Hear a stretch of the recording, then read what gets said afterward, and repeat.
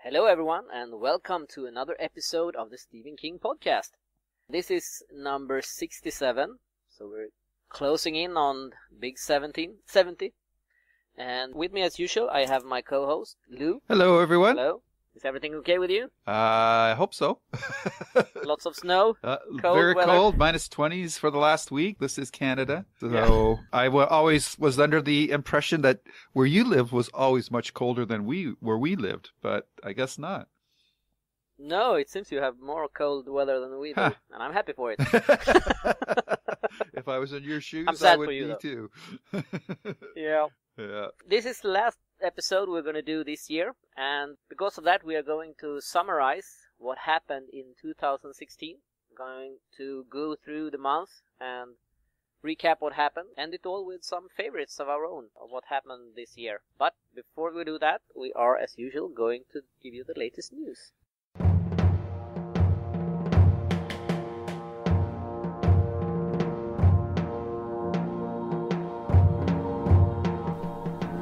Welcome, welcome. Do not fear the door that lies before you. We will protect you. We are your guides, Hans and Lou, and we will give you the latest in Stephen King news. But before we do so, you must prove yourself worthy. You must open the door and join us in the DeathRoom.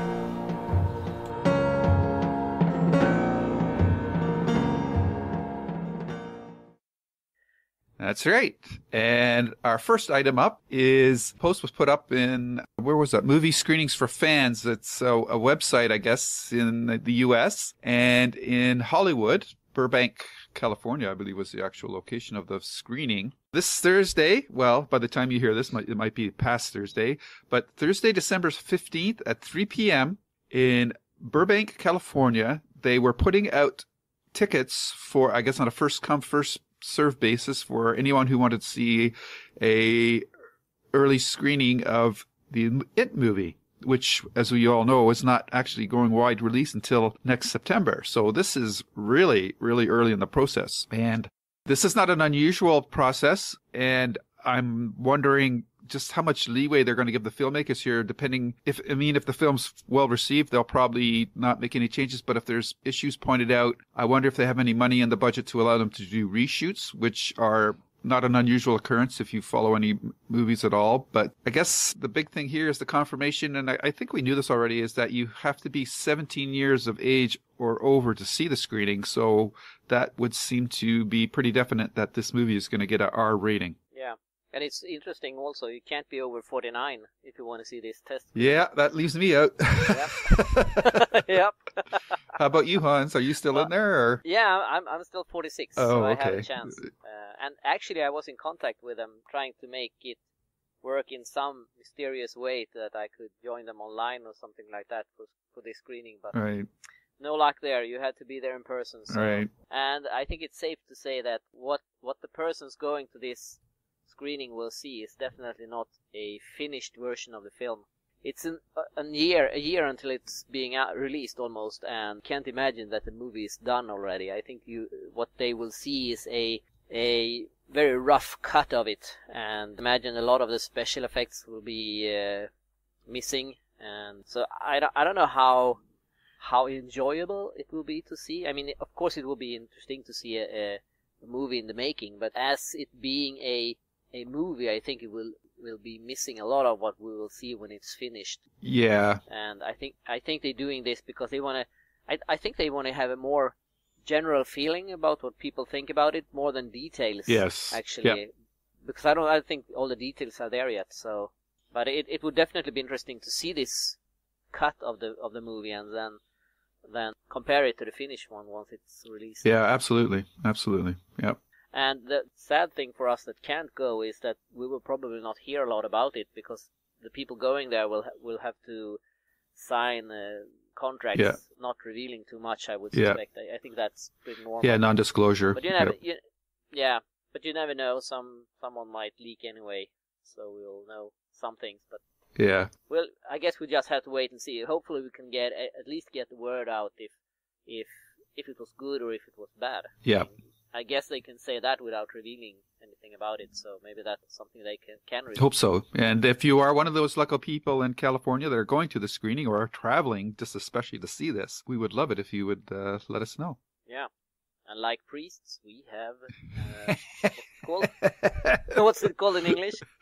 We can't reveal our sources. That's right, yeah. Yeah, you know what I mean. Okay, next up, Gerald's game is finished, at least with the shooting. I guess they are editing it now, and it looks like it will be out early next year on Netflix. This has to be one of the fastest filming Stephen King movies I've ever seen. Yep, yeah, for sure. It says in the spring, so we're probably looking like April, May time period, maybe. Probably May. I don't know. For some reason, it just feels like May would be the right time to release this, but we'll see. Yeah, it's interesting. I don't know how it's working with Netflix, if they have certain month that they release their own stuff and things like that based on something that will make them more viewable, or if they just release stuff when it's finished. I don't know how that works for Netflix. Yeah, I don't know either. No. All right, continuing on the movie TV news front, Mr. Mercedes is going to film in Charleston, and I'm not sure, is this the same studios that they used for Under the Dome? I thought it's one of those southern states, right?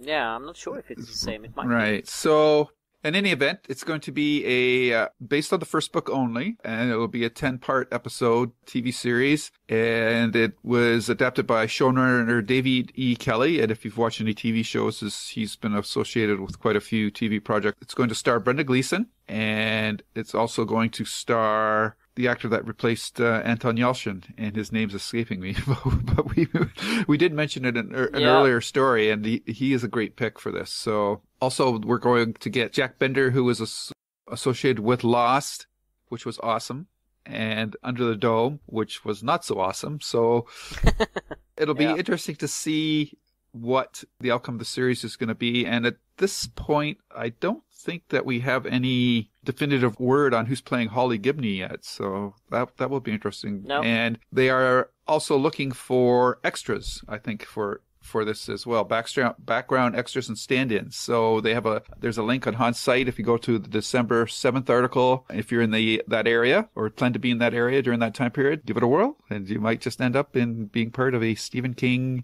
film TV adaptation. Yep.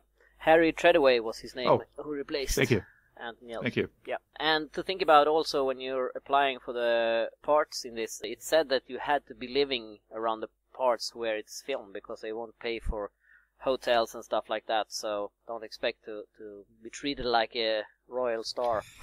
They never are. I think they want locals. Yep.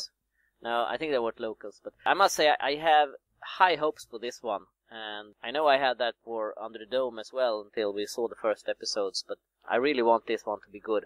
I think it could, and I really, really hope it will. Yeah, because this is much more a straight-ahead thriller mystery, it shouldn't really run into anything. I think what the issues with Under the Dome was trying to keep this mythology going over the course of a series when it was really set up to be for like one book or one movie. Yeah, I guess we'll see soon. Yep. Next up, as many of you might know, here in Sweden we have something called the Nobel Prize, and Bob Dylan was awarded it in literature.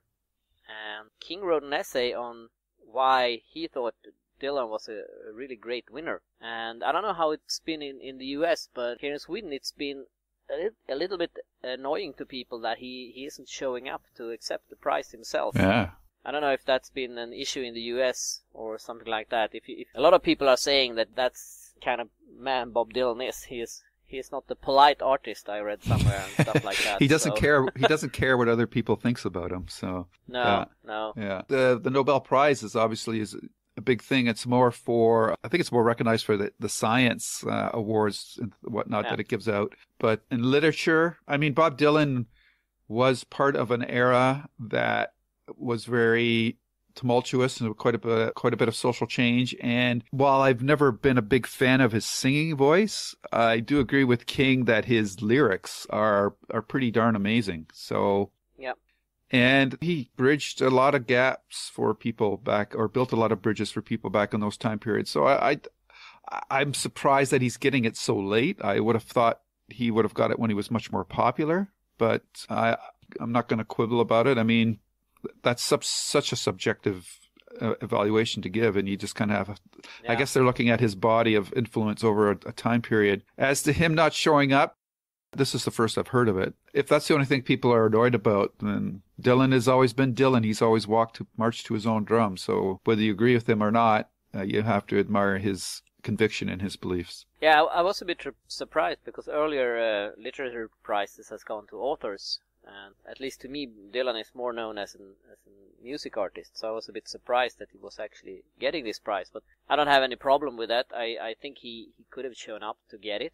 Big honor to get it, and it's quite a lot of money. So, and I think if he wanted to, he could have easily have made it work to get here. So, I think that's a little bit snobby of him, or something like that. Yeah. But hey, who knows? He might be busy with others. Yes, you know, us old people, we don't like to leave our homes when we get older. Yeah. You got a chance to go to Sweden, for God's sake. Yeah. Well, I guess that doesn't interest him. No. I'll go for him. I'll accept on his behalf. Yeah. Okay. That would be fun. Why don't you take the next group of stories, Hans? Because I know they're much more near and dear to your heart than they are to mine. Yes. Charlie the Choo Choo, the book that was released, and this is a lot of happening with this book. It was released first at Comic-Con as a very limited edition, signed by an actress posing as Beryl Evans, who has been the author of the book. Since then, it's been released in the US, and now it's also going to be released in the UK. And early on, there was a copy of it that you could order from Amazon that was actually released by Simon & Schuster children's books in the UK. But that one disappeared, and instead Hodder & Stoughton's children's division will release it. And that's, of course, is Stephen King's normal publisher in the UK. So I guess they decided they wanted to release the book, and I would guess that they have first dips on doing that in the UK. But they won't release the book until the summer, so they are releasing it in time for the movie. So, and I think that's quite good strategy, I think, actually, because I think those who really, really wanted the book now have already bought the US copy, because it's a fairly cheap book, and it's not that big, so it won't cost that much to send, even though it always costs to send books. So I think this is a rather smart idea to release it in the same time as the movie is released. But what they are releasing now is a limited version of their own. This is a little mix between the other releases, because there's going to be the book, and it's going to be signed, and it's going to have something called a scripted signature. And myself, I didn't really know what that was until I got it explained. But basically what they have done is they have taken the signature that the actress in the US did and copied it in on these books, and then a third person has actually held the pen that has done the signature in, I don't know if it's in the book or if it's in a special plate or something like that. So it's not Stephen King signing, it's actually the actress playing Beryl Evans, whose signature a third person is inscribing in the book. Was it complicated? Yep. So that's the signature, and this one will be released in a slipcase that we don't really know how it will look yet, because we haven't seen any photos of it.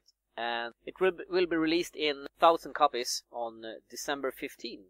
So that's almost being released now. So then there will actually be 4 versions of Charlie the Choo Choo once everyone is out for the English-speaking audience. So that's where you can put your money if you want to have every one of them. Very cool. How many are you buying? None. None. None. like I said in our previous podcast, this just doesn't really excite me. I don't know. Maybe I'm just too old for it, but like I've read the story in the book. I've seen pictures in the book. To buy it as a separate collectible item, I don't know. It's just what can I say? It just doesn't hit me it doesn't tickle my collecting bone in any shape or form. So I much would rather get the next item that we're going to be talking about. So, I mean, if somebody gave it to me, sure. If it was signed by Stephen King, absolutely. But for me to actively go out and buy one of these things that I'm going to look at for 5 minutes and then put it on the shelf, no. It has to give me much more hours of enjoyment for me to be interested in doing it. I definitely see what you're meaning. And while I will get a copy of it, and I really like the book, I've read it, and I think the illustrations are really, really nice. But if you don't want to spend too much money on it, there is also a ebook version of it that you can get for, I think it's like $7 or something like that, if you just want to check it out and read it with the illustrations. So that's available as well for you if you want to do that. Okay, good to know. Yep. Still not making me excited about it, but no, yeah. I tried my best. Yeah, you did. But, all right, so you got that out of your system? You all happy now? Yes, I'm all happy now. All right. So the next book that we're talking about is The Making of the Dark Tower, The Art of the Film. And this is something that I am much more interested in seeing. Depending, I mean, obviously the qualities on these can vary quite a bit too, these making of books. But I've seen them done for other movies, for, obviously Lord of the Rings, Star Wars.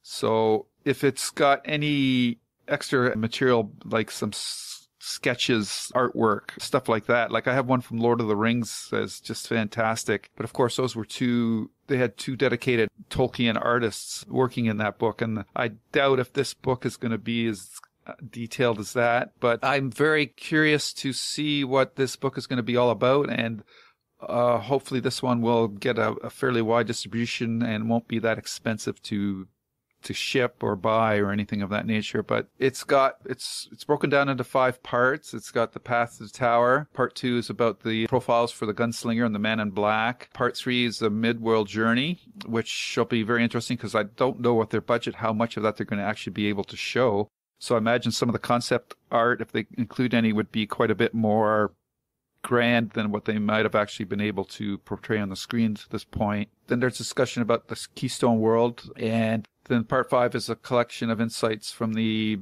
film's major players, including their favorite memories and looking back on the journey that led them to this point. So again, it's not a slam dunk that this is going to be a really good book, because some of these media tie-in books can be pretty lame, but this one definitely has my interest. That this is something that I can see putting down $30 or $40 and getting some enjoyment out of it. Yeah, I agree. And about the shipping and stuff, these books kind of tend to be quite big, right? Yeah, they're coffee table size. Yeah. Yeah, so that might add extra to the shipping cost. But I agree. I think it will be worth it. And I think what this book depends on, if it's going to be good or bad, I think, is how much access the author has gotten to the filmmakers and the cast and crew. Yeah.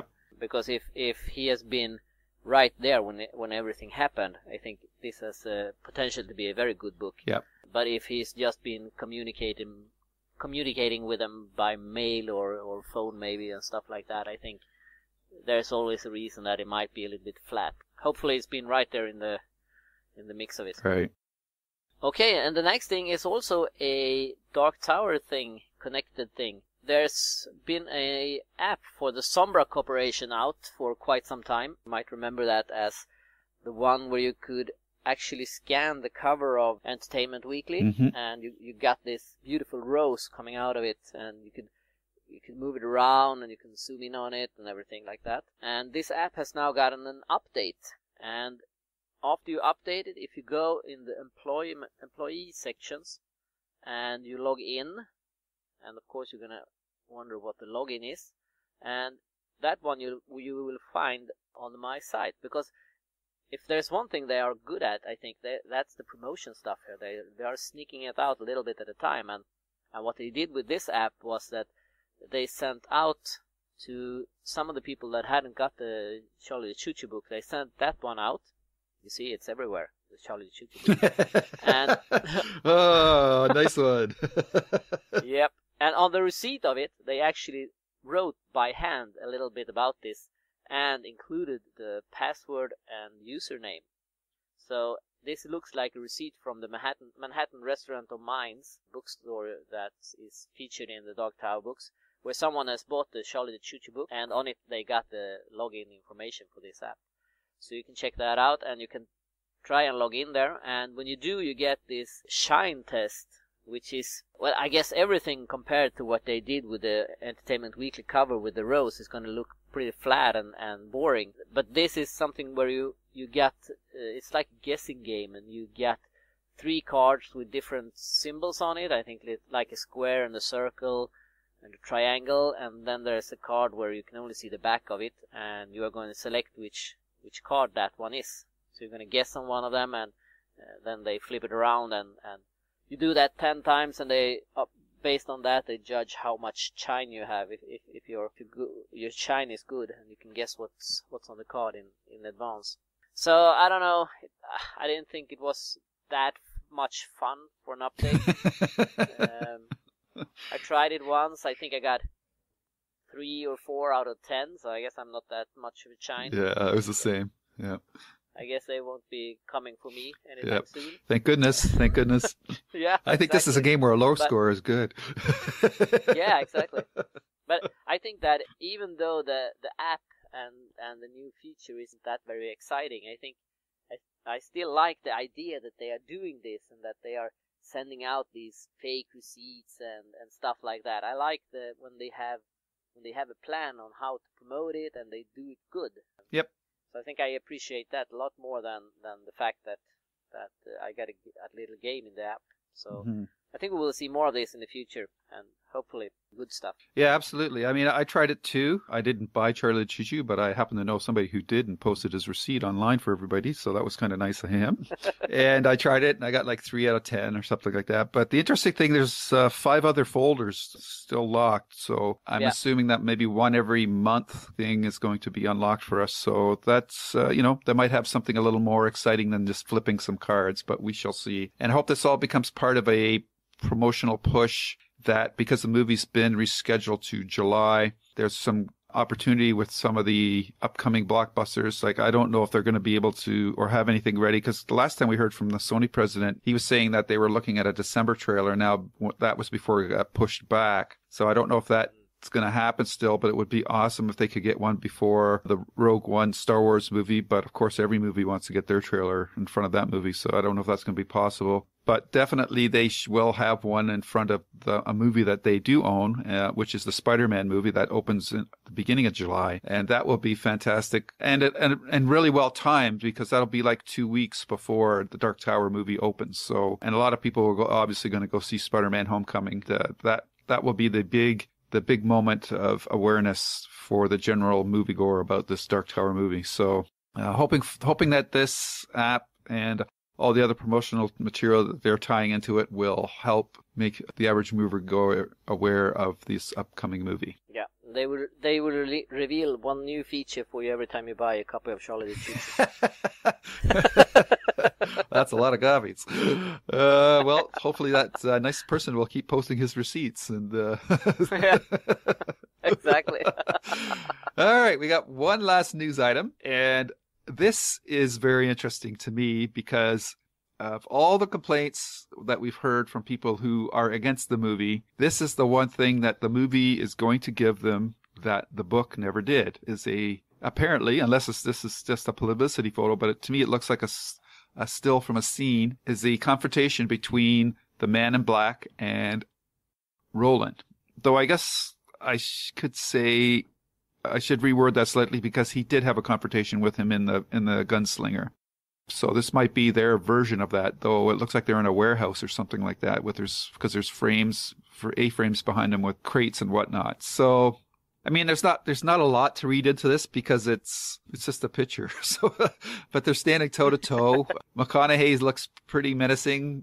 Elba looks a little angry or confused. I'm not quite sure what kind of expression he's got on his face, but yeah.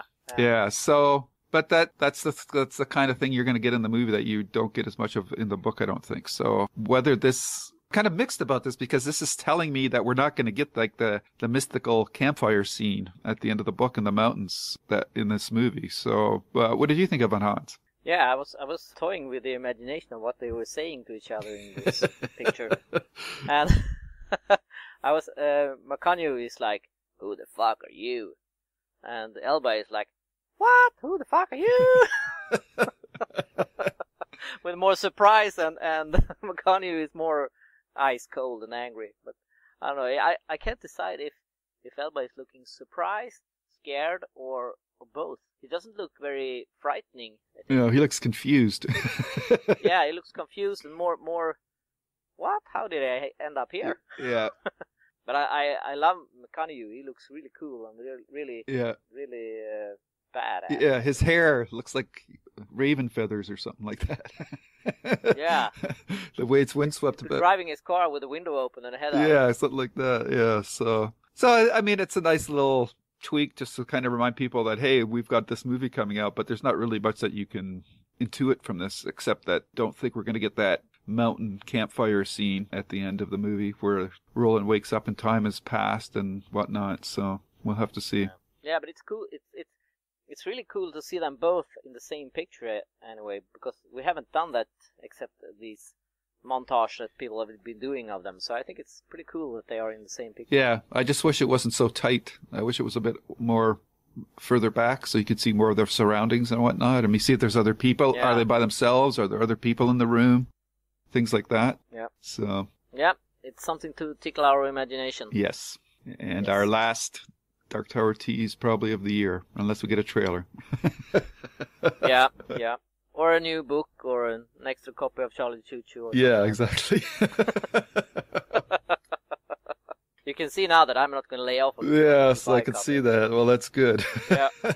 You're going to hook your wagon up to that train, are you? Okay. Yep. All right. So. Okay, that's it for the news. This is great. What's our job? We'd like drive around and pick up stiffs or what? It's time for reviews from the night shift. Hans is going to set up of what we're doing for the rest of our podcast. Yes. Since this is the last podcast we're doing this year, we thought it would be a good idea to summarize what's happening, what has happened this year, and we started to put together by month what happened and how stuff progressed, and it's surprisingly how much you forget. I mean, there's been tons of stuff happening during this year. It's easy to just remember the books and maybe the movies and stuff like that, but stuff has happened this year, and it's been a really good King year, I think, this year. A lot of things have happened, and so it's interesting. But let's kick it off with the month of January, where we started to hear real rumors about the Dark Tower and that Idris Elba was playing Roland. And of course people was quite divided by that, I would say. Some thought it was good and some thought it was bad. But I don't think anybody thought that it was... Nobody just... what do you call it? When you just raise your shoulders and doesn't think anything about it. Mm-hmm. Shrug. Everybody had... Yeah, exactly. Shrug, yeah. Everybody had an opinion of it. And as January progressed, we were actually told that Idris Elba was going to play Roland, and it was a fact. Mm-hmm. And I mean, during this January, almost everything that you heard online was connected to this, and that Elba was playing Roland. And as I said, a lot of people liked it, and a lot of people didn't like it, and some of the people could have a interesting and productive discussion, and some couldn't. And, they were attacking each other quite a lot, and this gives you an idea that this is serious business. This Dark Tower books has been such a big part of every Stephen King fan's life. Absolutely. For so very long. So everybody has an opinion about this, and everybody wants it to be as they want it to be. Yep. And there were lots of crazy stuff going around people accusing each other for being racist because they didn't like Idris Elba, and other was stating other facts, and even King himself got involved with this and said he was totally fine with Elba as Roland, and a lot of people took that as the fact that it was a good casting because King thought it was. Others were concerned about how they were going to solve the storyline where Detta and Roland meet, and she thinks he's a white hunky maffa, I think you should call him, right? Yep. So there's a lot of questions, and I guess we won't know if Idris Elba was a good cast until we see him in the movie, or at least until we see some longer trailer or clip for it. But probably not until we see the movie. Yeah, it's amazing. Like this is almost a year ago now. I'm curious, Hans, has your mind changed at all from the initial announcement to now that we're almost like a year later? Are you sort of just accepted it, or you still have the same opinion that you had a year ago? Well, I still don't think that Elba is the best choice for Roland, Mm-hmm. but I have kind of accepted it, that it's happening, and I'm now in a place where I just hope it will be super good, because the main thing I want is for this movie to be a success and be as good as it possibly can be. So I think that while I have accepted it, I still don't think he is the best one to play Roland. Okay. Yeah, we've talked about this a lot, so I don't want to add a lot to it. Yeah. I just want to note that it's kind of, it strikes me as really funny when people who are very passionate about Stephen King works and that, but then they say, oh, he's just selling out, or he's just speaking the company line because he makes a lot of money. Like, if you really believe that that's the kind of person Stephen King is, why would you still be interested in what he writes or what he's written? Because if you think he's that kind of a hypocrite, then I don't think that's a person that you could respect anything that they've done. So that's just one of the things that strikes me when I hear these kind of comments. And the other one was the whole thing about some people were starting up petitions to get Elba taken out of the film, which is almost as silly as the ones that were started when they cast Daniel Craig to play James Bond. Like, you have to see it first, and before a petition is not going to change anybody's mind. It's just I think it's immature. So if that offends people that are that passionate about it, they're just something that you're going to have to deal with. But I just want to say that I respect people's passions about these kind of things. And if they want to see, we all have our version in our head of this movie that we want to see, but under the circumstances and a different time and place, like, in another reality, this movie would have been made 40 years ago, or Clint Eastwood would be playing Roland, but that's not possible in our timeline. And you have to look at what's available for a lead actor. And I repeat my earlier declaration that we're getting a Dark Tower movie with Matthew McConaughey and Idris Elba. Easily two of the top, if you name the top 10 male actors working today, I'm sure in a lot of people's lists, these two guys would be there. So I think this is fantastic for this project, and I'm really interested to see what they're going to bring to it. It's definitely going to be different, and I think they've covered their bases by making it more of a sequel rather than making it a straight-out adaptation. But the proof will be in the pudding, and we're going to see next July. Yeah, I agree with you totally there. And there's always two things that you have to have, or what you want to have. Want to have someone who looks like the person in the book, and you want to have someone who can portray the person in the book. Right. And hopefully you get someone who fill both those things. Yeah. But sometimes you do and sometimes you don't, and you really don't know which one is best until you see them. Yep. And I also totally agree with you that I don't think King would say that he likes anything if he doesn't. I mean, he doesn't have to. Yeah. What gets me a little bit confused also, though, is that when people say that, oh, Stephen King says it's good, so it must be good. Yeah. And I mean, people has to think for themselves. I mean, look at Under the Dome. He was promoting that like crazy and thought that was really, really good at the beginning. Yeah. But he changed his mind as well at the ending and didn't like it. So I think that even though you respect and admire King, which both of us do tremendously, you still have to have your own opinion. You can't just think that something is good because he do. Yes. Yep. So I think that's totally wrong to say that everything is okay because King has said it. I mean, okay, he created the character, and if he's okay with it, that's definitely good and in the right direction. But that doesn't mean you have to like it. No, I mean, just look at his adaptation of The Shining for TV. Yeah, yeah. Like, as closer to the book, but it's an inferior version to the movie version, which I don't think is a very good adaptation of a Stephen King Shining, but it is definitely a very effective and I was arguing a masterpiece of a movie, even though I don't think it's the Shining story that King wrote. So, yeah.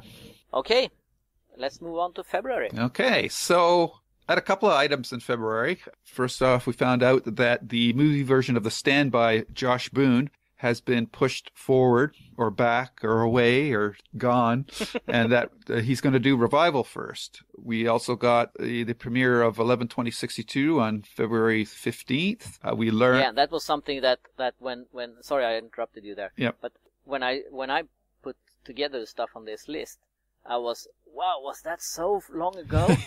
I mean, I think that it wasn't long ago that we were sitting here discussing it and talking about it and stuff like that, and it's been almost a year since that. Right. That's unbelievable. So that's it's amazing. It's come and gone. Yeah, and we learned that it is still being planned to be 2 movies. We also found out that there is going to be a Mist TV series in 2017, and also that Talisman 3 is at least 2 years away. So, Hans, out of those ones, which ones grabbed your fancy the most? Well, I think the saddest news there was that the Stand movies were being pushed back, because that sounded like a dream come true. Yep. Those 4 movies. I really enjoyed 11/22/63. It had some issues that could have been done differently, but I thought that was on the whole, I think that was a great adaptation. I don't think that when we heard this about it, that it was still going to be 2 movies. I didn't think that I reacted especially much to it by then, because we didn't know what was coming by then. Right. Other than it was still being made. So that didn't do much for me by the time. The Mist on TV, I have mixed feelings about that. Hopefully it's good. Hopefully they don't push it too far so that it becomes something like Under the Dome. Right. But I think that's 50-50. I think it could be good. It will definitely be moving away from the book or the story, because the story isn't long enough to build a TV show on. But hopefully it could be something like Haven, that still had the feeling of King, but divided in its own and become something of its own. So hopefully that could be good. Mm-hmm. That the Talisman 3 was at least 2 years away. Well, that wasn't really a surprise to anyone, I think. So that was more just like, okay, I'm gonna wait and be patient, and sooner or later it will come.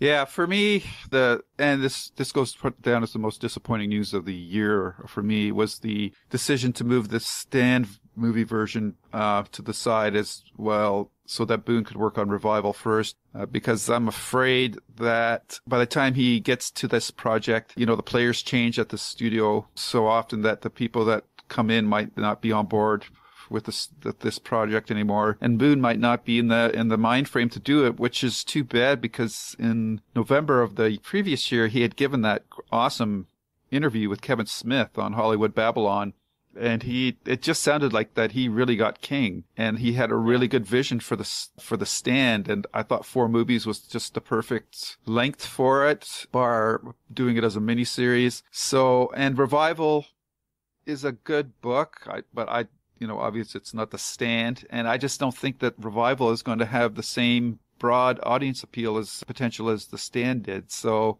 and we haven't really heard anything about Revival since this announcement either, so I don't even know if it started production or anything. No, I think that the last thing we heard was that they were in the casting process, but yeah, we haven't heard anything about anybody being cast, so I don't know. It's not a good indication that we haven't. Yeah, and I think Boone's attached to some other franchise now too, some superhero thing or something else. I can't remember, Teen Titans maybe or something like that. So, okay.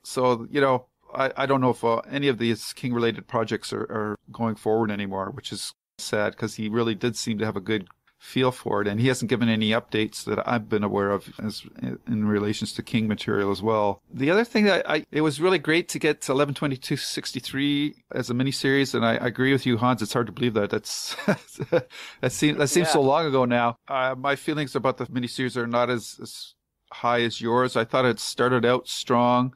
I don't think James Franco ever got a proper handle on the character. And I think the whole way that they got rid of the Bill, is it Bill, whatever is, Yeah. The way they got rid of his character just made Franco's character really look bad. But the standout was Sarah Geddon. I thought she was just fantastic. I think she was the best part of the whole miniseries, as well as the actor that played Lee Harvey Oswald. I think he did a really good job as well. So it was a mixed bag for me. I'm really interested in The Mist on TV because I think it could outdo The Walking Dead depending on what kind of budget they have, because The Walking Dead only has zombies. If The Mist could have, it's got everything. Monsters, whatever, depending on what they do. I'm just hoping that they're not going to redo the novella for the first season. I hope that ideally they would just either make that the first episode or just I don't know, just jump right into the new part of the story that happens after the book. But I doubt that. I'm pretty sure they're going to probably recreate the novella first before they move off and to do new stuff. But don't spend 10 episodes remaking the movie or the novella. Let's get into some new stuff with that one. So I'm curious to see where they're going with that. Yeah, I agree, and I think from the photos we have seen so far, they are going to do the story, and they are going to place it in the mall. It looks like at the photos at least. Right. But I agree with you. I hope they don't drag it out for 10 episodes. I mean, 1 or 2 or maybe 3, and then to get to know every character and stuff like that, and then we need to move on, I think, as well. Yeah, for sure. Yeah. And also because we don't know if there's going to be a second season, and it would be a mistake to just make the first season's 10 episodes like a stretch out version of the movie. So I think they definitely need to expand it to get more attention for it. Yeah. So, okay, are we ready to head into March? We got a lot of Dark Tower confirmation during that month. We know that Nicholas Arcel is shooting a movie and that they are starting in South Africa for 7 weeks. They set the premiere date for January 13, 2017. We now know that has been moved ahead. The movie won't be based on the first book. Well, we know that there will be stuff from the book in it now. We learned that much. Idris Elba is confirmed to play Roland. Matthew McConaughey is confirmed to play the Man in Black. And Abby Lee will likely play Tirana. We don't really know who that is so far. So we had a lot of stuff about the Dark Tower being confirmed, and really the movie was starting to form and shape, and we were giving a little feel about what to get. Didn't know that much about it yet, but it was interesting. This Dark Tower stuff was always there. Things were always happening, and well, it was really interesting. Mm-hmm. We have had confirmation. Maybe it hasn't been reported directly, but my understanding is Abby Lee is playing one of the Manny. Yeah. And what else have we got here? I think the main thing that I actually really enjoyed was the Idris Elba tweet. Once he had been announced on Twitter that he tweeted Matthew McConaughey, "You have one new follower." I just thought that was a brilliant tweet. And then of course McConaughey responded, "Come and get me. I look forward to it." But I just love that. You have one new follower. That was the tweet of the year for me.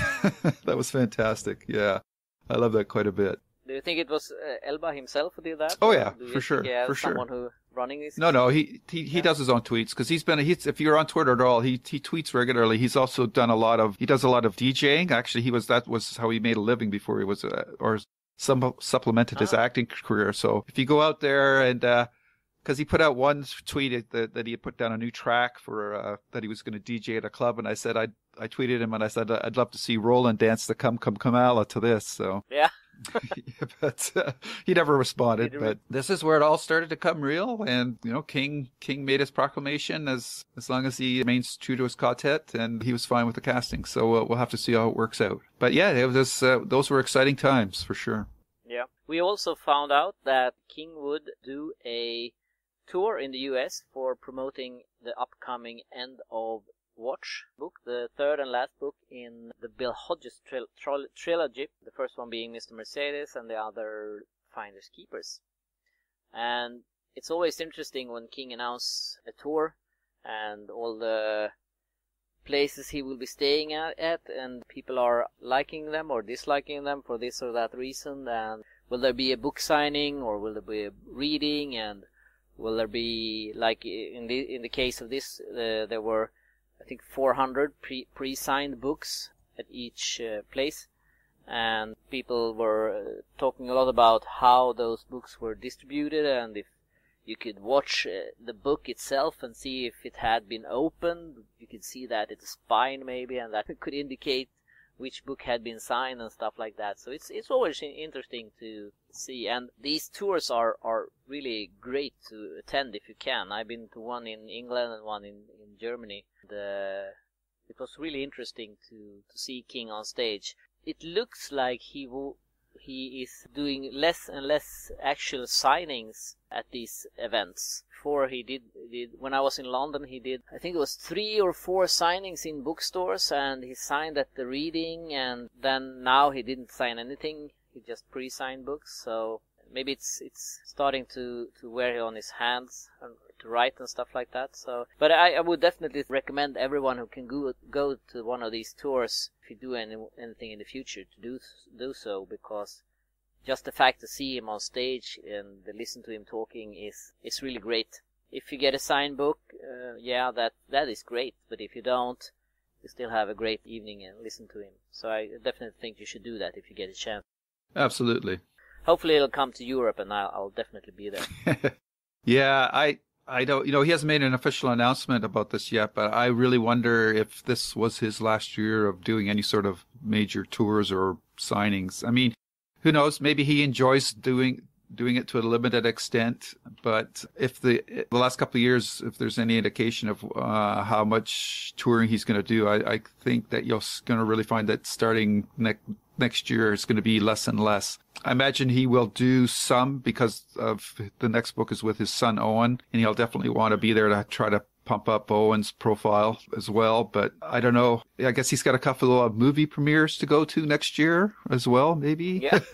Dark Tower and It. Yeah. They're pretty close together. I mean, there's only like 3 weeks of apart between those two movies. So yeah. I think it's going to be a pretty quiet year next year for King in terms of any sort of public appearances. So if you get a chance, definitely grab it. But he does these smaller things for like universities and that as well. So he might pop up there. But yeah, the days of blitzing TV talk shows and doing 50 city tours and stuff like that are definitely gone. Yeah. And definitely, if you live outside the US, you should definitely take the chance. Because I remember when he was in London 2006, he hadn't been outside of the US for, I think, about 15 or 20 years, I think, for a tour. So that was a really big deal, and everybody thought that was it. He wasn't going to come back because he doesn't like to travel and fly and stuff like that. So, but then he was back in 2013, went to Paris and Germany, and I think everybody thought that was going to be the last time he's coming to Europe. So I guess we'll have to wait and see if he shows up again, and I know I will definitely be there if I can. So I hope everyone else is as well. Mm-hmm. The last thing that happened in March that we are going to talk about is quite interesting and also disturbing at the same time. And that was the news that a new Children of the Corn movie was being filmed. And it's interesting because we actually got photos from the set. So it was actually filming, because often when these kind of movies, the reports are that they are filming and blah blah blah, and then nothing happens. But here we actually got photos from the movie or from the set when they filmed it, but still we haven't seen the movie. So you have to wonder why that is. And I for one, Not really. Definitely. I for one will definitely see this one. Actually, I've seen them all. Oh my God! I know they are really bad, but I still see them, and you never know. One day you might get lucky and get an interesting one. But I assume this one will be as crappy as the other ones. But I will still see it, and you never know. If and when it's out, I will force you to see it as well, so we can review it here. Okay. Yep. Gee, thanks. How did I miss how did I miss having to watch all the other ones? I don't know. Well, they are coming up in the future review or something like that, so you're gonna have to. Okay. And there was also a remake in 2009 as well, right? So. Yep. Yeah, this is just one of those things where you just like, what the heck is it about this franchise that keeps making filmmakers pop out another one when they are obviously never really well received and never do that well financially. I don't know. It's strange. I don't know what it is about this franchise that keeps people coming back. I guess there's just a lot of cornfields out there begging to be filmed or something. I don't know. Yeah, I think they've done 7 movies and 1 remake. So according to this, there's like, you've got pictures of 8 plus the remake, so that's 9. That's 9, yeah. Yeah, right. So, wow, that is unbelievable. And I bet you most people only know about one or two of them out of the whole franchise. Yeah. Unbelievable. So, check it out.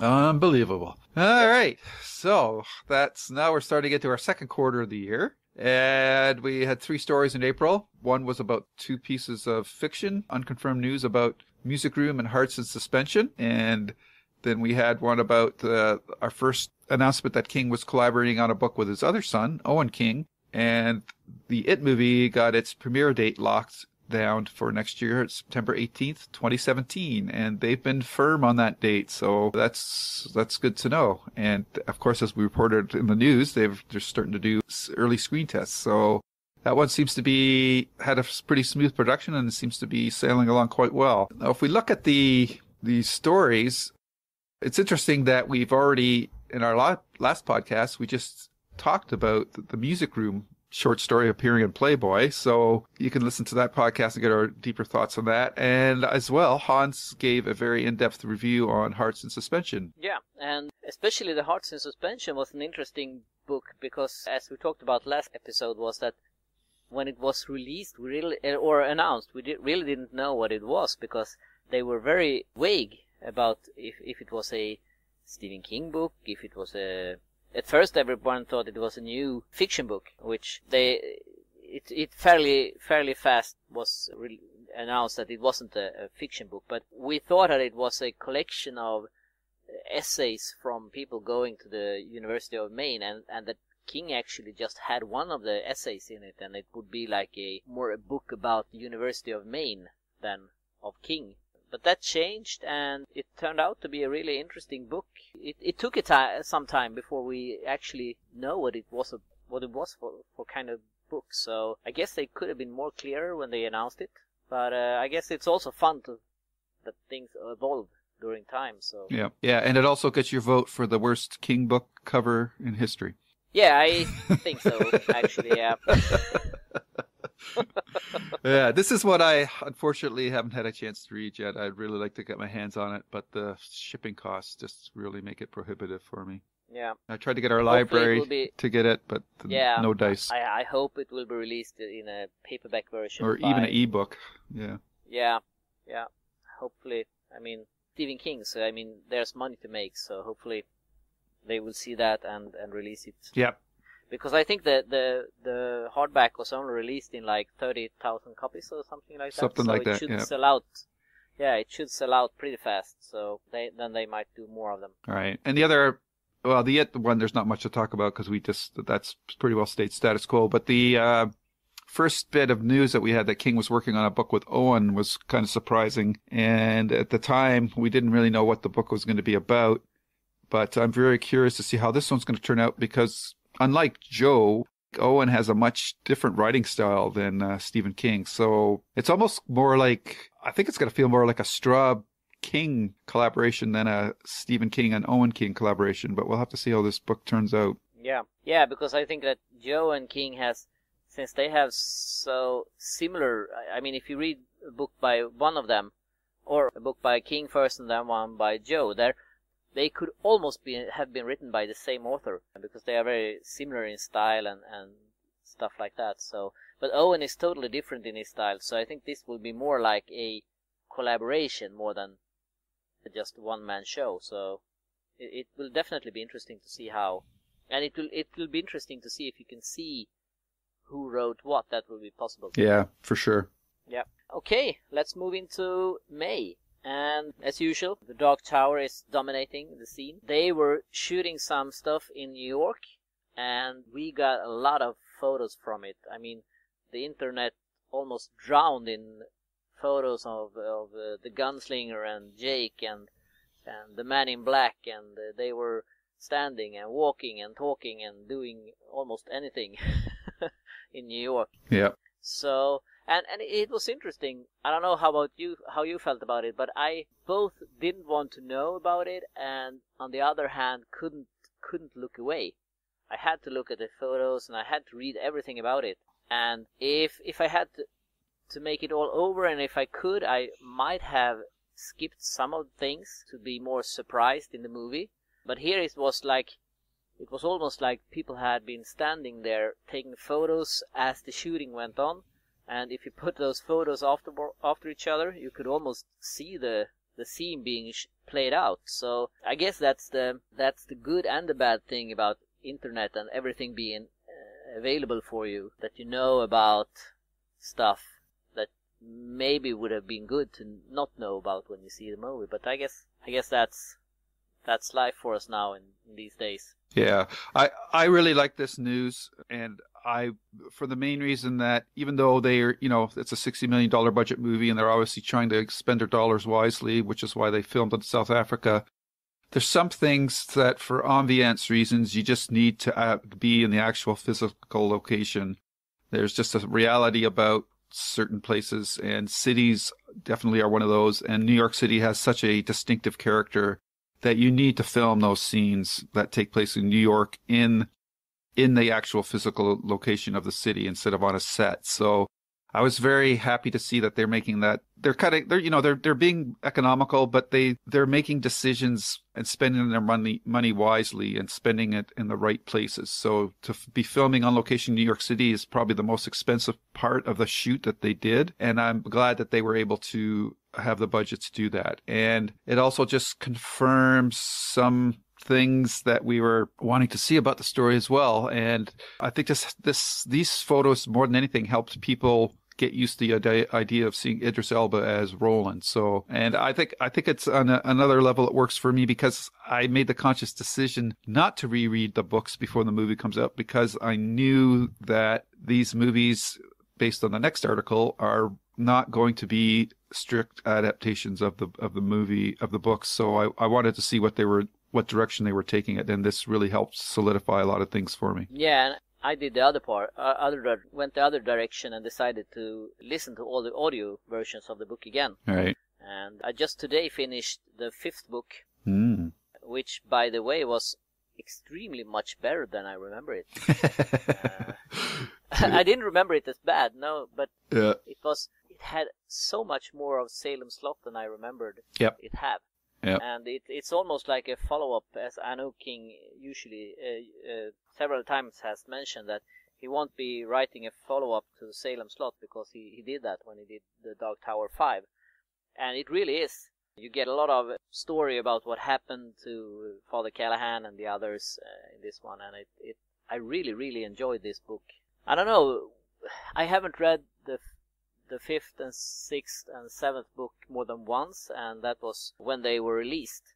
And I think that when I did read them then, I was starving so much for Dark Towers, so I think that I might have read them too fast. You know how it is when you're really, really hungry and you sit down to eat. You almost throw the food in your mouth, and you don't really have the time to taste it.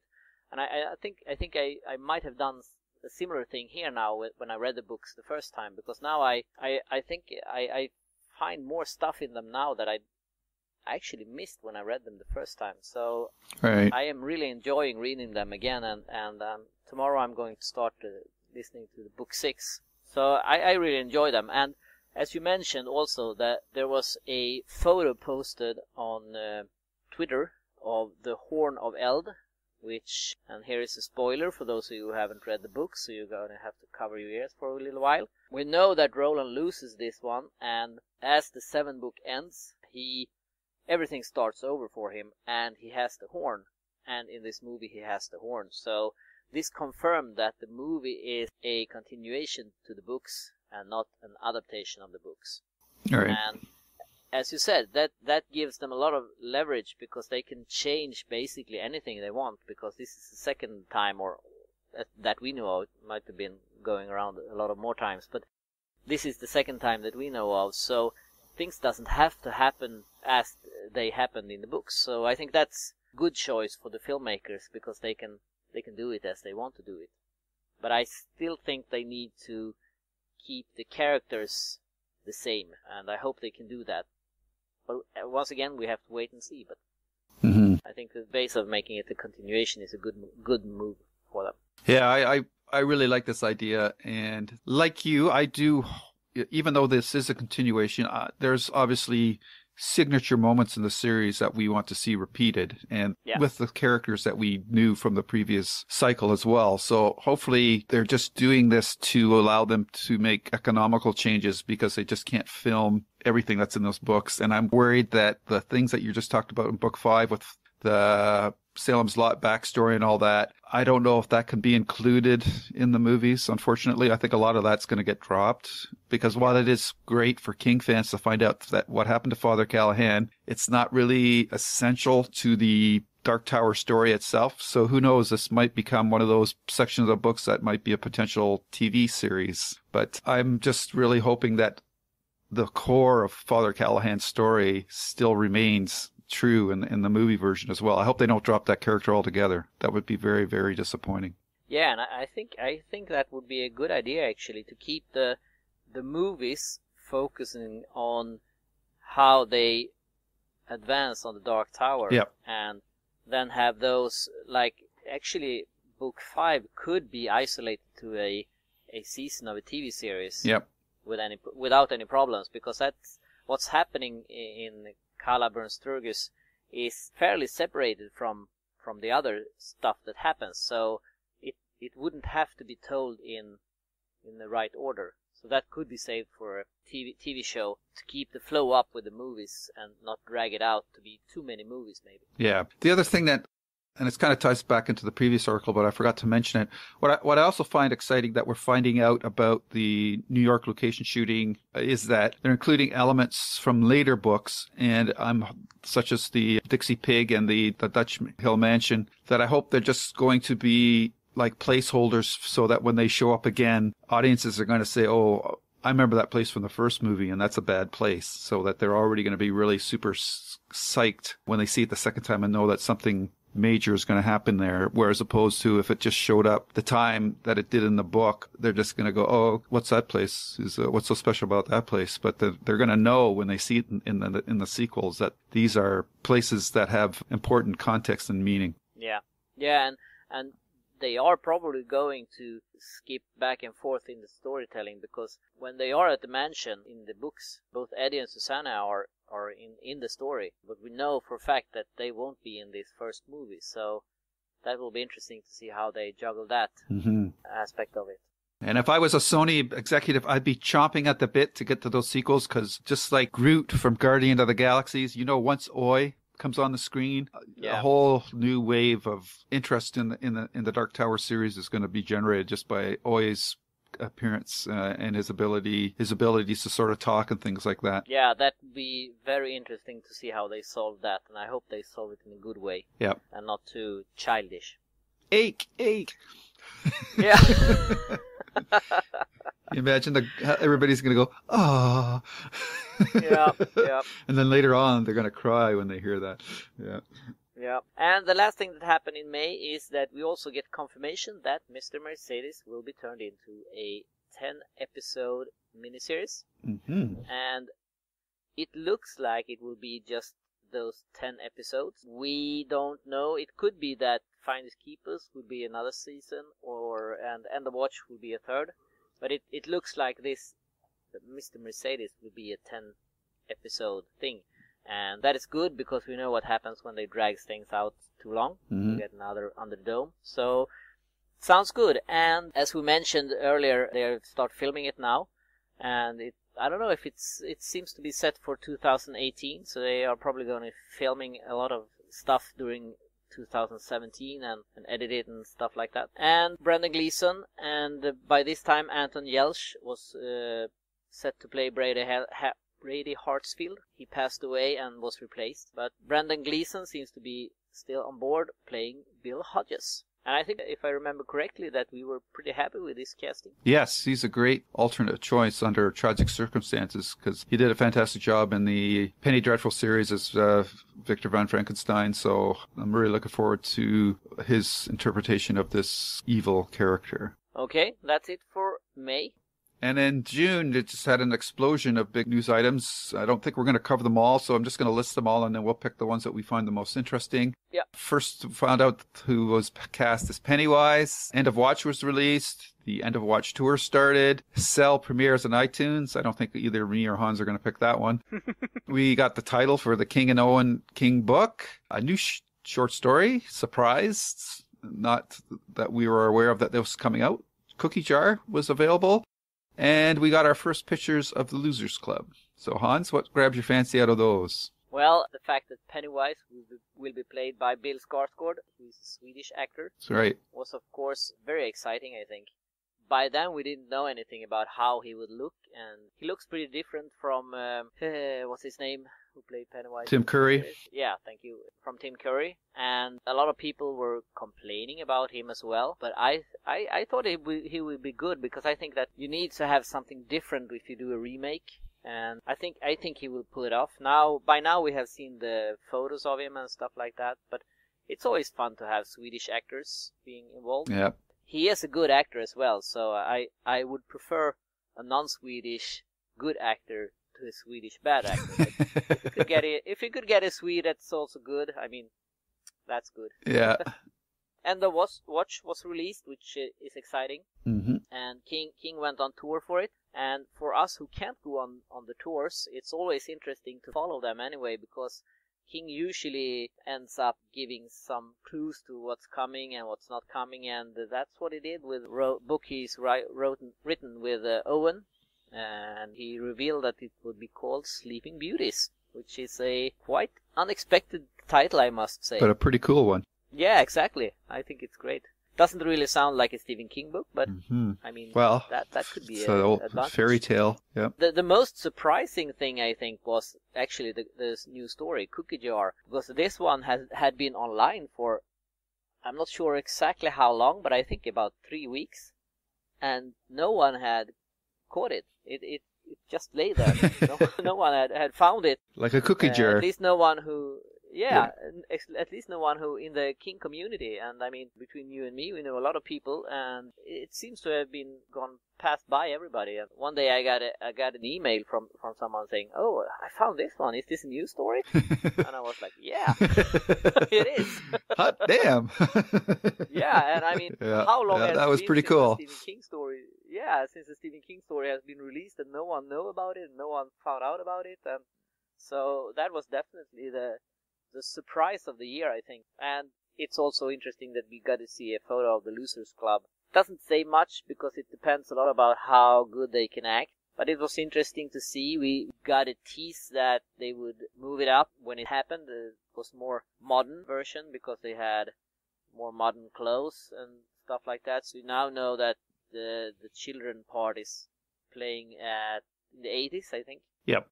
Instead of the 50s, so they moved it up like 30 years.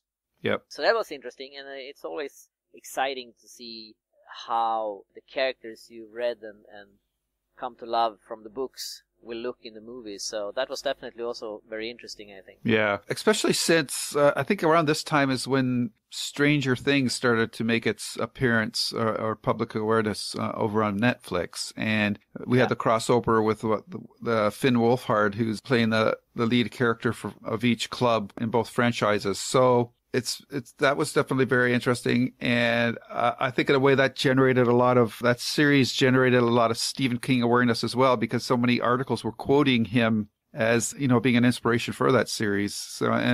So you had all of this going on, as well as the It movie being filmed at the same time. So it was a very busy King summer, and I think the Sleeping Beauties thing was the one that caught my eye, as well as the Cookie Jar, to find a new story that nobody had been told about. And it was actually a really decent story as well. So I liked it quite a bit. June was a busy month, and it was a good Stephen King month. Yeah, and I think that Stranger Things, I think it was good, but I think it was a little bit overrated. I don't know if it was because I heard so much good things about it before I saw it, that I thought it would be better than it was. But it was good. Mm-hmm. It was fun, though, to see how very much they wanted it to be influenced by Stephen King. I remember seeing some clip that someone had done showing all the references that this was based on Stephen King stuff. Right. And I mean, they took as an example that when the Winona Ryder character is chopping a hole in the wall with an axe, that they gave credit to The Shining, because Jack Nicholson is chopping away at the door. And I mean, you have to stay grounded somewhat at least, I think, when you do these things. Yep. Or they just become too much. And I think also that in June we had Disappointment of the Year, or the second Disappointment of the Year, The Stand being the first. That was Cell, of course. Oh. I had really high hopes for this one, and casting was good, and the story is good, and we know that it probably wouldn't be good since it had been sitting on a shelf for, I don't know, 2 years, how long, I think. very long. 2 years or something. Yeah. So I think deep inside we know that this is going to be crap, but please let it be good. And it was crap. So I think that in retrospective I would be more excited about the upcoming Chill on the Corn movie now than seeing Cell again, actually. So yeah, poor that's how Cell. bad it You is. didn't need The Shining to know that was not going to be a good movie. Yeah. So yeah, too bad. Yeah. Okay, Hans, you got the next one. Then it was equally as busy. Yeah, July, summer month was very busy, and this time we got more photos from The Man in Black in New York. We got The Gunslinger in New York. We got Roland and Jake in New York. We got a lot of photos, and this was really a continuation of what happened in June, because they were filming this month as well. And it was interesting because I haven't been this, I would like to say this close to a shooting, but I was on the other side of the earth, so I don't know if that's the right word. But it was interesting to follow on Twitter, but because people were running around New York and finding notes on lampposts saying you can't park here tomorrow at noon because they're going to film the Dark Tower, and everybody ran there and they took photos. And so I mean, even though physically I was very far away from the action, but thanks to the internet you almost felt that you were close. You could follow, okay, they're going to be here that date and they're going to be here that date and stuff like that. So I found it very interesting, and once it was over I felt an emptiness because there wasn't reports about it anymore. So it was interesting, and I really liked it. Yeah, for sure. Yeah, we also got a book called 6 Scary Stories with intros by Stephen King. That was stories that had been selected from a contest that were run, and King had supposedly picked these stories and written a short introduction to it. I had hoped for more introduction by King, so I think King's name on this is a little bit far-fetched. It really doesn't have much to do with Stephen King. Not to say that I wouldn't love to have my story in it if I write it. Yep. But it really doesn't have much to do with Stephen King, but it's out there. It starts filming, and as with the Dark Tower, the internet was flooded with photos of every character, every scene, every house, every board that was placed on that house, except picture of Pennywise. We got everything else but picture of Pennywise. Until later, when we actually the same month got professional photos of Bill Skarsgård in makeup and Pennywise clothes, and I think he looked great in them. Of course, it's very hard to determine anything by a photo where he's just standing. You really have to see him act in them, perform in them, to see if the clothes and the look and everything and his voice and everything fits before you can say too much. But it was exciting. It was almost as exciting to see the first photos from the Dark Tower to see Pennywise, I think. So that was exciting. And of course, Charlie the Choo Choo was given out at Comic-Con. Yippee! So, do you have any favorites besides the Charlie the Choo Choo book? Yeah, we'll put that one off to the side. It's got a special place of honor.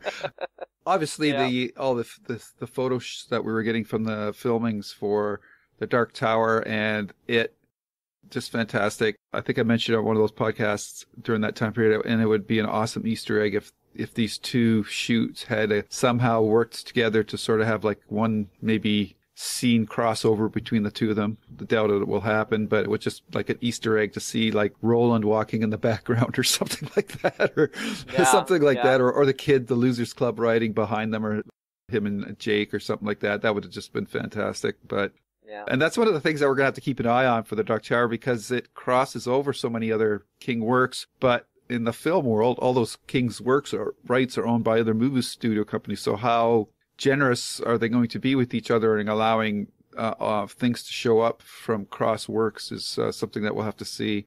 I'm guessing probably not very much. But I thought, and it was a bit frustrating for me because I used to live in the area really close to where they were filming it. Like I grew up in Oshawa when I was younger. To know that they were shooting the film in that area was both quite a buzz and quite frustrating, because now I live out in Alberta, so I had no way of getting out there. But if I had been there and still in Ontario, I definitely would have tried to get to a couple of days shooting. Yeah, that would be cool. But yeah, so it was like they were almost competing, the Dark Tower and it does, to get the most coverage that month. So it was really heady times to be a King fan, for sure. Yes, and it's interesting because how this has really exploded with the photos, because I remember seeing when one of the Star Wars movies were filmed, someone had sneaked up on that and taking a photo from far away where you can see like a blurry person probably standing, didn't know if it was a he or a she, beside something that you couldn't really see what it was, and posted it online, and he was almost sued if he wouldn't remove the photo. So and today we have these excellent photos where you can see almost every detail of the characters, and it's okay to post them, and so things have changed really. Yeah. In that perspective. Yeah, and the other bonus from all the it coverage was that from what we're seeing from the set shots is that it looks like the movie is going to be covering a lot more of the material from the book that the miniseries wasn't able to do. So that's also good to see. Yeah. And of course, it ended the month with a bang as we got our first look at Pennywise. And I thought he looked fantastic. And it was funny. I think the reaction of people who are really into horror was they were kind of like underwhelmed. But I think people who are more casual saw that picture and go, ooh, that looks scary. So yeah, I think on that count, the movie makers have hit the right balance. So we'll have to see. Yep. Yeah, it will definitely be interesting to see him acting in the costume and makeup and everything. For sure. Yeah. All right. August was kind of a quiet month. I guess everybody was either on vacation or tired out from taking all those pictures. But we had one photo from it that was newsworthy, and that was a photo of the leper, which again is one of those elements that was not covered in the miniseries. So that was exciting. And we, as a podcast, hit a milestone of sorts. We broke 100,000 downloads, which was pretty cool for us, considering that we didn't think we were probably going to get it past maybe 10 or 12 episodes, and here we are recording our 67th. So that's been pretty awesome. Yeah, that's very exciting, and hopefully that means that people like what we are doing and that we can keep doing it for a long, long time. Amen. Yeah. Okay, moving into September, people are back from vacation and things are starting to happen again.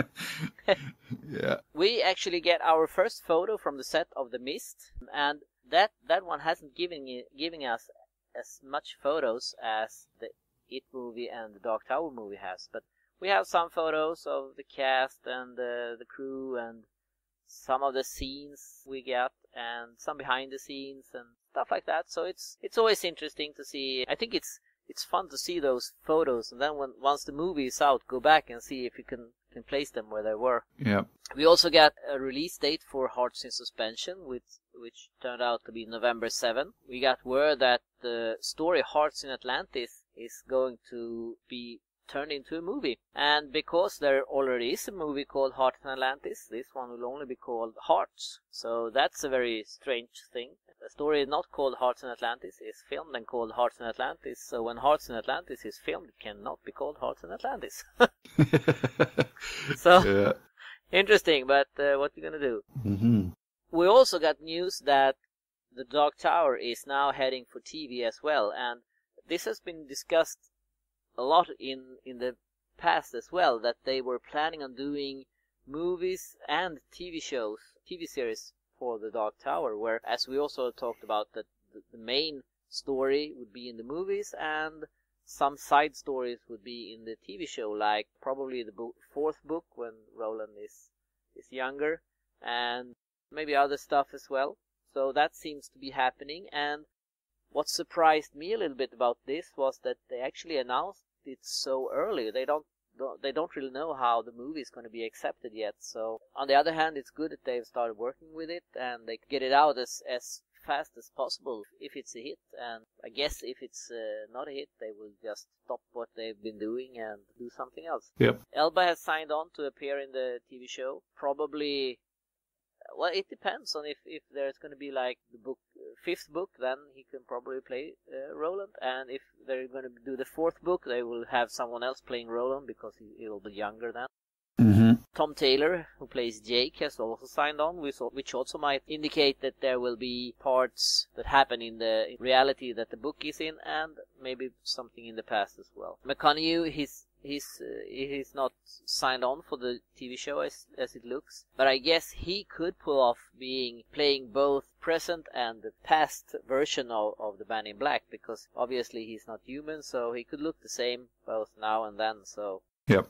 That really isn't the problem. We also find out that there will be one more Mr. Mercedes book. We don't really know if it will be like book 4 or if it will be just about character.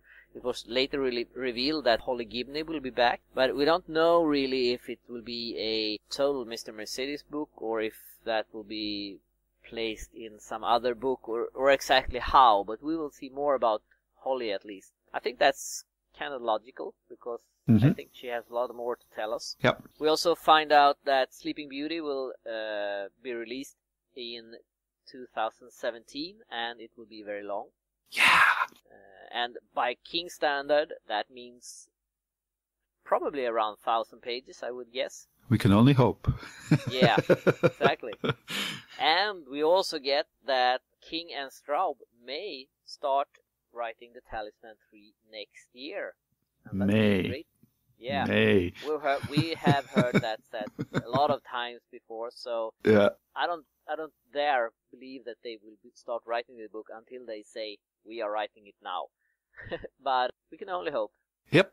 So, is there anything here that strikes you as extra interesting? I think I went on a bit of length on this already, but the announcement by the King that he was going to be doing a Holly Gibney standalone book, I thought was surprising, yet when you thought about it, totally logical, as that character had been set up, very fragile in terms of her mental psyche. So with the loss, spoiler, of her crutch in the Mr. Mercedes trilogy, it makes sense that she's going to be in a very vulnerable position. And I believe he said this book would be supernatural as well. And maybe I'm just hoping that it will be, but she seems like the perfect person to be subjected to interior and external mental stress and could make for a very scary book. So I'm really looking forward to that. So that's, even though I think a lot of people want him to return to a more traditional horror type story, I think just because she has a connection to the Mr. Mercedes trilogy doesn't rule out the fact that this could be a more traditional Stephen King book. So I think it's going to cover two birds with one stone, which is cool. So that was the first one. And then the King and Straub news that they would start Talisman 3 next year. We'll have to see. I mean, if he's working on the Holly Gibney book, I don't know which one's going to take precedence. I would think the Holly Gibney book would. Maybe he's going to do that one. Or maybe he's already almost got Holly Gibney's going to be done this year, so that leaves him clear to jump onto the Talisman next year. We'll have to see. So I think those two announcements were probably the biggest two things that interest me. The other slight surprise was this Hearts in Atlantis movie. I don't know. I just don't see the market for that movie. A lot of people said that he's been writing too much about Mr. Mercedes. Do you think he should shelve this book for maybe a year and publish something else in between? Or do you think there's a risk that people think that he's written too much about these characters and maybe even they might even think that it's a book they want to read, but it's too much at the present, that they should hold off on it? How do you think about that? I can understand that sentiment. And also, if you combine this one announcement with the Straub thing, maybe he's going to, because he'll strike when the iron's hot. If he wants to write about Holly Gibney, he's going to do it. But he might write it, and they might just hold on to it and have him do work on the Talisman and release that next, and then released the Gimli book after that. So, but again, as I just said earlier, I think that this Holly Gibney character is in a good position where she can be in a standalone book that doesn't really have that many ties to the Mercedes trilogy anyhow. So I think it's a win-win for both him and the readers.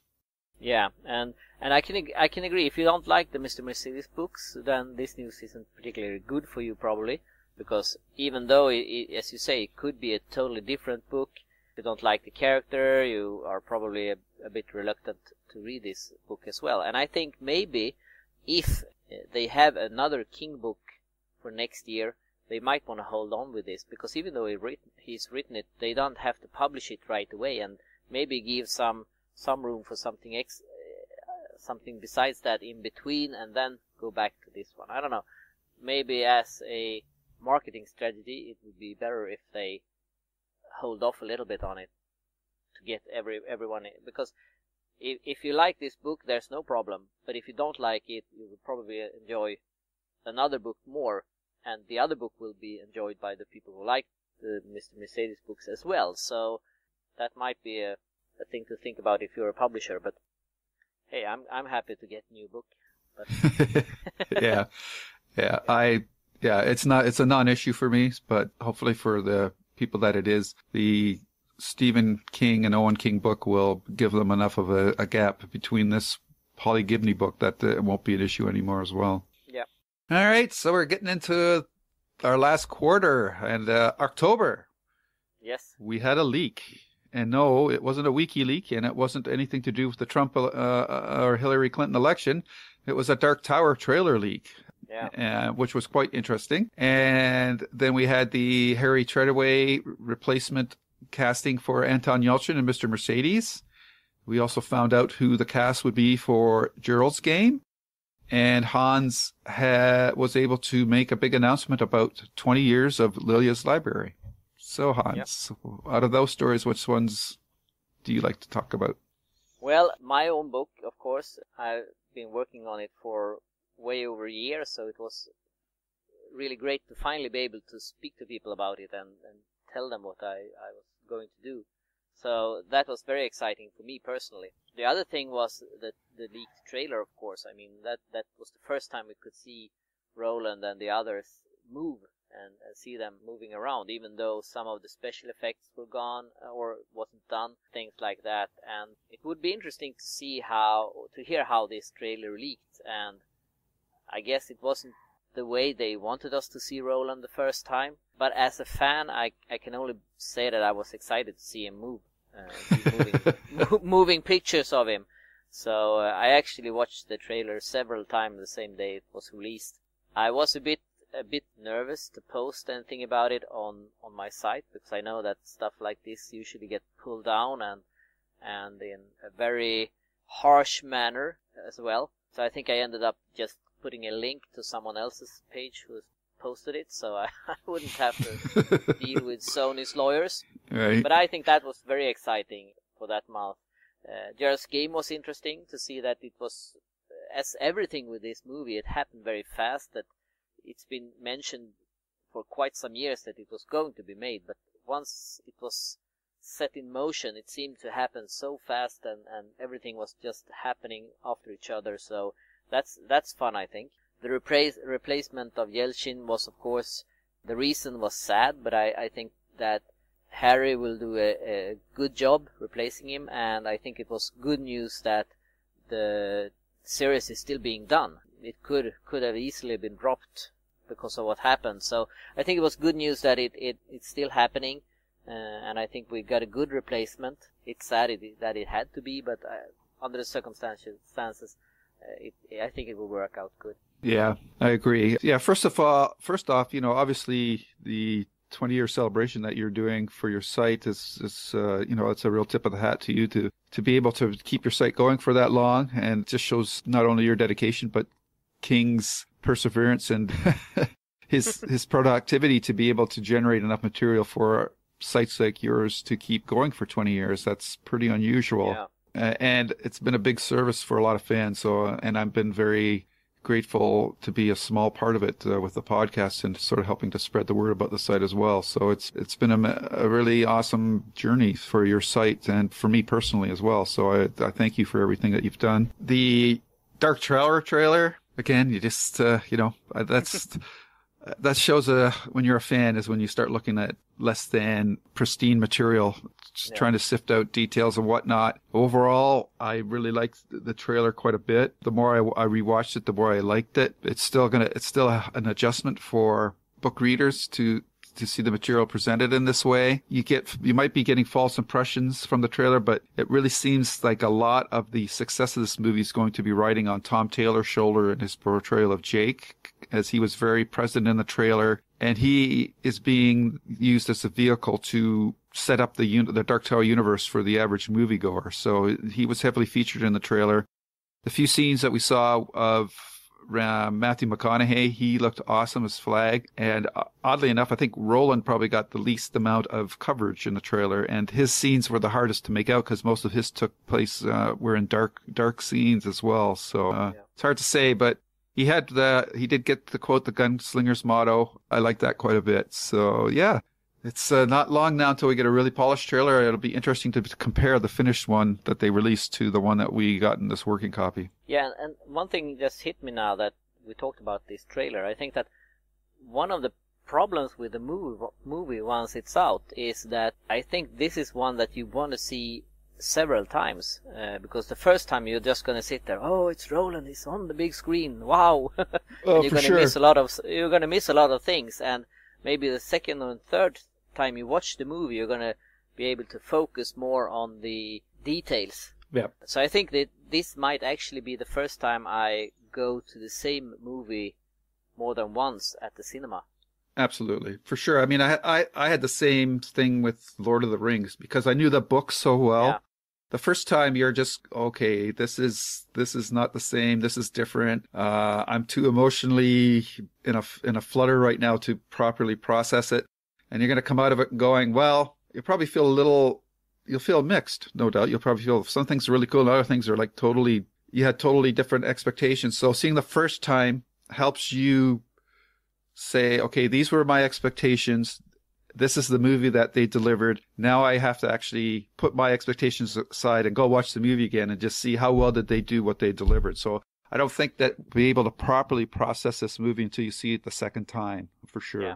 Yeah, I think that's an excellent point.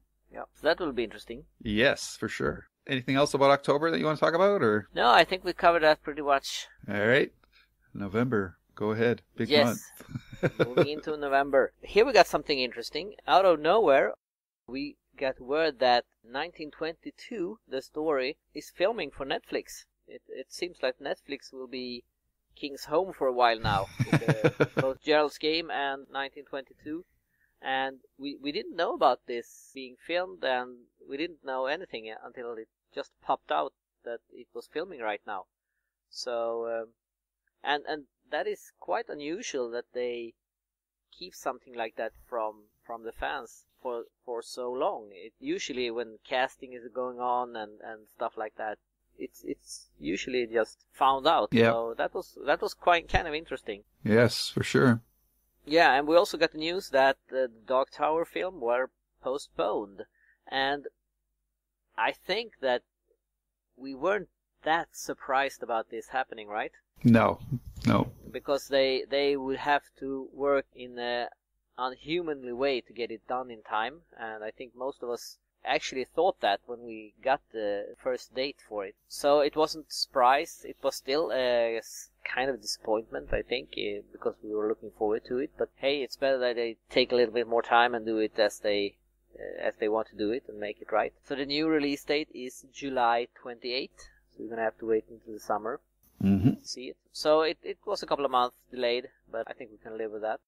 Hearts in Suspension is out, and as you mentioned, it will have to be ordered from the University of Maine. I heard that it was going to be sold by Amazon, but that doesn't seem to happen yet. So I don't know if Amazon will sell copies from it, or if you have to buy it there from. And if you're not living in the US, the postage is going to be more expensive than the book itself.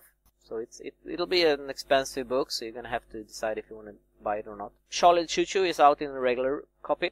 And King reads 2 excerpts from Sleeping Beauty at an event. And this is also very interesting because this was an event mainly for students who had the chance to buy tickets first. And this was at Princeton. And I think that a lot of the people going to this event was maybe not there first because they are King fans. I think that they were students there and they got a chance to see Stephen King and they took it, still not being the fans that we are maybe.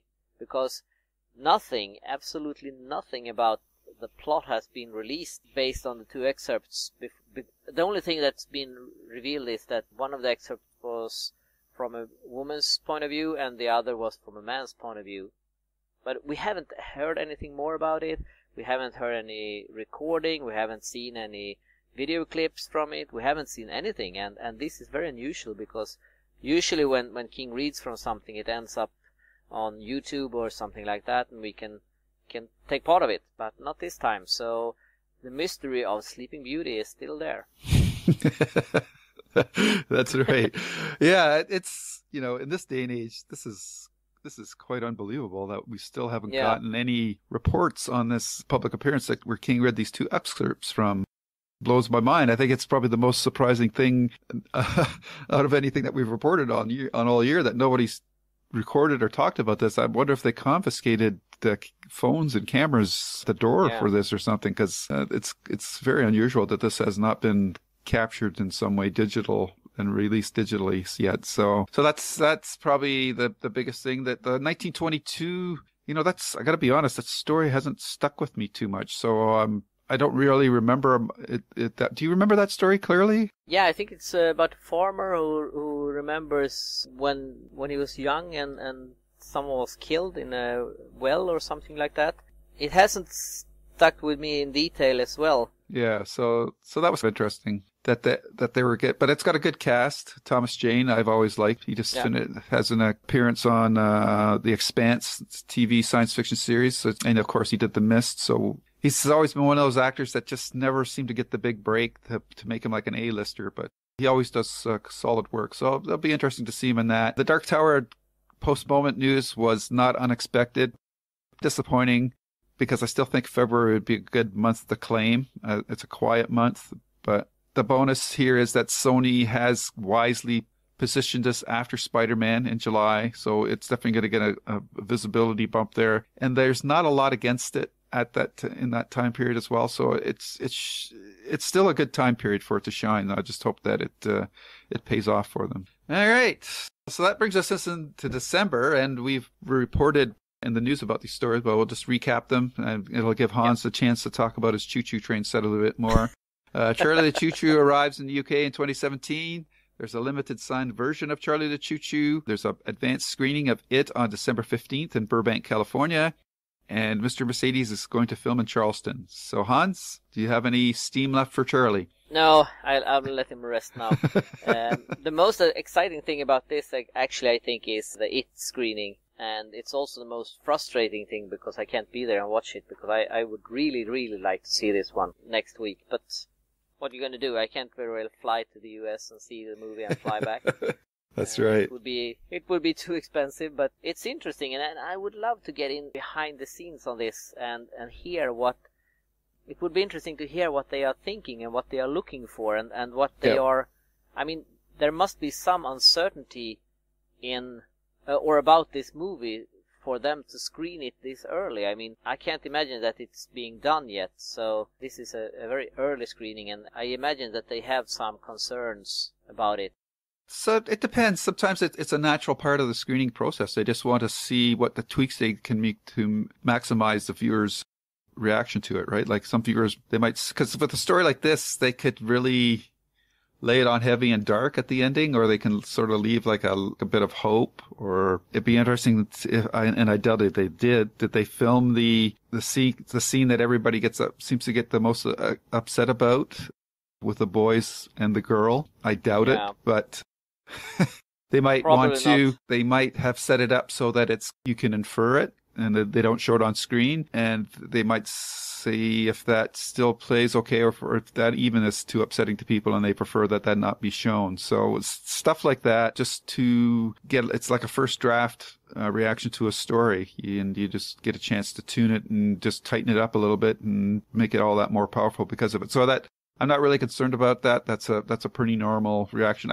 I am surprised that Warner Brothers hasn't announced solidly yet if the sequel is going to be done yet, though. So maybe they're going to wait till box office returns, because a lot of times with these things, the studio pretty well announces very early if they're going to make a sequel, not even before the first movies come out in the theaters. And this hasn't happened yet in this case. So it could be they've always said that it was going to be 2 movies, so maybe they see that as the announcement that there will be 2 movies. Well, what they say and what they do are 2 different things. Yeah, definitely. Right? Definitely. So I would like to hear some solid casting news, because if they're going to start filming this next year, I would assume. Yeah.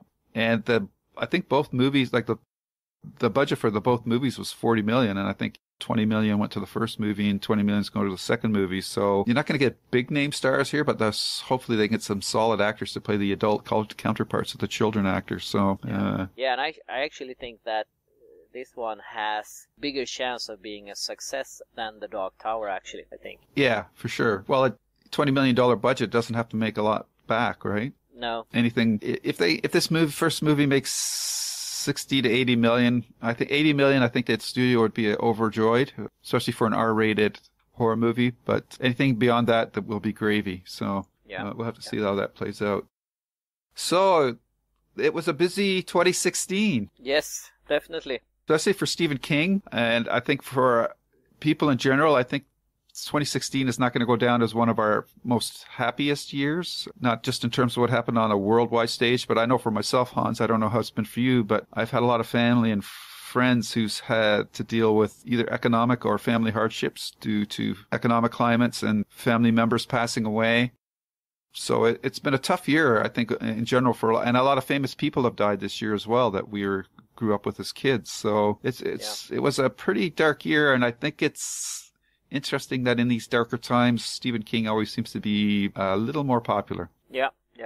And we actually got our 2 books this year as well. We didn't think we were going to get 2 books, but we did, both End of Watch and Hearts in Suspension. And Charlie the Choo-Choo. So almost 3 books. Well, yeah, but only one of them's fiction, right? Yep. So. Yeah. So what was your favorite thing during the year? What is the thing you will remember if you look back at 2016? I think it's probably seeing the Dark Tower movie finally turn from a hope into reality. Yeah, I agree. It's the same for me too. It's been with us so long, and there's been so much talk about being turned into a movie, and now it's finally happening. And even though I don't agree with all the decisions they seems to have been making, it's so interesting and fun that it's actually happening. So I think that even if the movie isn't as good as I hope it will be, I will still be excited about it being done. And I know I will be there at the premiere night here in Sweden, which probably will be about half a year after you see it. With my cowboy hat on and my gunslinger belt on. Oh, cool. No, yeah. I won't do that. But I will be seeing it, and I think that's very exciting. And also, I think it's very exciting that King is still very productive. We get 2 books this year. We know about a couple of books. We know about the Holly Gibney book. We know about Sleeping Beauty. We know that the plan still is to do Talisman 3. I mean, we're kind of spoiled with getting so much after so many years. So it looks like I'm going to be able to run the site for another 20 years. But we'll see. Yeah, well, they could always start talking about Joe Hill as well, right? So yeah, exactly. I just put a JR after Stephen King. Yeah, something like that. Yeah. So I hope to all our listeners out there, our constant listeners, you've enjoyed this year of podcasting. We've tried to keep a regular schedule as possible. Try to get to at least 1 podcast a month, sometimes 2 if we can. I think that's a pretty good pace. Yeah. Anything more than that would be just not possible for either of us. And I think I think the listeners would get bored if we had a podcast every week anyhow. So Yeah, I think so. I think we're doing pretty long podcasts as well, so I think that it's better to do them with a bit more time in between and do them longer and better. So I think a couple each month will be a good pace. Yes, and I just want to give a shout out to all the other Stephen King related podcasters out there. The guys over that did the 11/22/63 podcast. We had a blast with them on. We had a blast with Cooper O'Connor from Stephen King Cast. I was over at the Dark Tower Palaver with those two guys. They do a fun podcast. They just had their recent roundtable up, and they just sort of shoot the breeze about what's happening with the Dark Tower movie as well. And then, of course, it's always a blast for me to hook up with Hans once or twice a month and just share our thoughts on Stephen King going on, be they Charlie the Choo Choo or other more important things. Yeah, I'm so happy to be able to enjoy your day with stuff like that. And next year we'll be going through Children of the Corn movies and other interesting stuff. Can't wait, yeah. The only thing is, I hope that we can come up with a solution to involve you listeners more through chat room or audio, video type of live experiences, but we're constrained by budget and time and technology. If anybody has a solution, easy solution for doing real-time video chat podcasts that allow for chats with users, please let us know. That would be a big help, because I've tried several things, and unfortunately some of the things that we've tried that look promising, then the service provider either goes out of business or just loses interest in it and then it's gone, which is too bad. So but anyhow, 2017, Hans, what are your big hopes and wishes for next year? Well, concerning the podcast, I hope we will continue during the year and have a lot of interesting stuff to talk about. I hope we have a lot of interesting guests. I know some that I think we will be able to have on the show that I think will be fun. I hope that our listeners will be more involved. And we have one thing that you can do already now, that when you have some time off for Christmas. I posted on Facebook that I wanted you to send in topics that we would then talk about. And my plan for that was to do improvised edition or episode where we would put all these topics in a hat and just pull one out, and I would read it out, and Lou and I would then have like maybe 5 minutes or 3 minutes. We'll have to decide how long we're going to talk about, and then just say whatever comes to our mind about that topics. Oh, that could be dangerous. Yeah, it could be dangerous and it could be interesting, and I think definitely it could be interesting to hear, because normally we often have some plan of what we're going to talk about, and we know if we're going to do a review, and we have some plans. We have time to think a little bit about what we want to say and what we want to talk about. So I think that could be an interesting way to caught us off guard a little bit and just speak what's on our mind. Yeah, live TV. So, yeah, exactly. So please send in those topics, and it could be anything really that's connected to Stephen King in some way. Anything, a book, something that's happened, what we think about this or that, or whatever. There's no limit as long as it's connected to Stephen King. That's right. So next year, the year of the Dark Tower movie and the year of the It remake. So it's exciting times for King fans, and I want to wish all of our constant listeners and you, Hans, happy holidays, Merry Christmas, and a Happy New Year. Same to you. We'll be talking to everybody next year, and we got to get it right this time, right? Yeah. Okay. That's right. Am I going to go first, or are you going to go first? I think you can go first. Okay. So to all our constant listeners out there, stay safe. What? Stay scared. Yay! Hey, happy 2016. See you next year. Bye. Okay. Bye-bye.